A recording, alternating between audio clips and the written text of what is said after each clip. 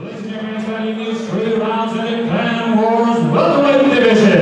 Introducing first, fighting out the red corner. His man is a mixed martial artist, weighing under 170 pounds. Fighting out for Ferocity and MMA, presenting Andrejs the Beast Laksa.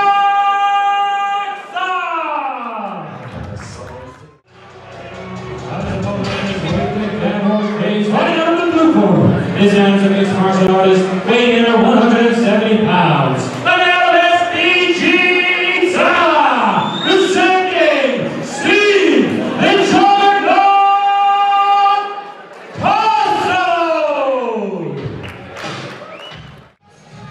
Clan Wars 34, we're now in the welterweight division. We have Andrejs the Beast Laksa, who is in the shorter of the black trunks, taking on Steve the Juggernaut Costello, who I noticed are more of a dark blue trunk.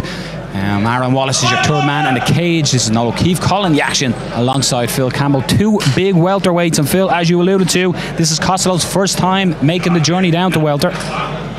He's absolutely huge for the weight class. Like, I'd love to know what he was walking into the cage weighing. And here we go, touch of gloves.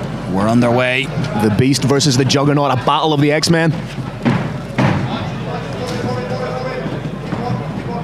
Watch out for those long strikes of Stevie Costello. He covers ground really easily, just putting that jab to the straight in front of you. Covers great ground into the takedown. Both fighters share an opponent that they both fought in Ian Gary, and Costello actually dropped Ian Gary with that distance, how fast he covered the different distance to land the right hand, pardon me. So he does cover distance incredibly fast, but Max getting his performance against Ian Gary was having some success and then just caught with a beautiful finish by Gary. Stevie Costello just leading the dance right now, taking the centre of the octagon. Costello, he has that right hand sort of triggered. He's switched stance now. Not unlike Richard Kiley, one of his main training partners. Oh, straight landed there from Stevie Costello. And on the takedown. Uses that power and size, Phil, and in a big position here, almost in side control. Can Laksa recover? But he really needs to mind his P's and Q's here on the ground with Laksa, who himself is a purple belt in BJJ. And Laksa gets it back to guard without much effort. Stevie Costello just trying to posture and land strikes here, but Laksa just trying to break that down, maybe looking to set up the armbar. We've seen a slight shift of the hips there. That's indicative of a fighter trying to set up a submission. So Costello's got to be very careful here, of course. Out in SPG, Tallaght, Dave Roach should be well versed. Great coaching out there as well. Costello doing the right thing by getting up and now has the back. Great wrist control there by Stevie Costello. We're starting to see that a lot more now, Phil, in the game as well. It's almost when you see one fighter have huge success, the likes of Habib Nurmagomedov, who has huge success with that wrist control. It tends to filter down. Laksa back up to the feet, trying to turn into Stevie Costello here.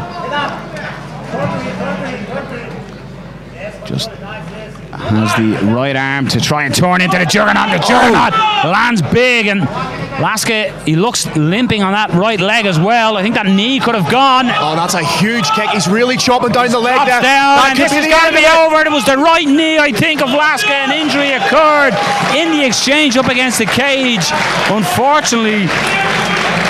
What MMA intelligence from Stevie Costello to be aware of that injury, that momentary injury, hone in on it, land 2 or 3 massive leg kicks to the knee and just take it out from Laksa. It is unfortunate. You've seen it with Cain Velasquez against Francis Ngannou. The knee just gave way, and when Laksa tried to put his weight on it, and he is in pain, just being treated by the cage side doctor here, but you could see it instantly, Phil. As soon as he put weight back down on that right leg, it just wasn't willing to carry.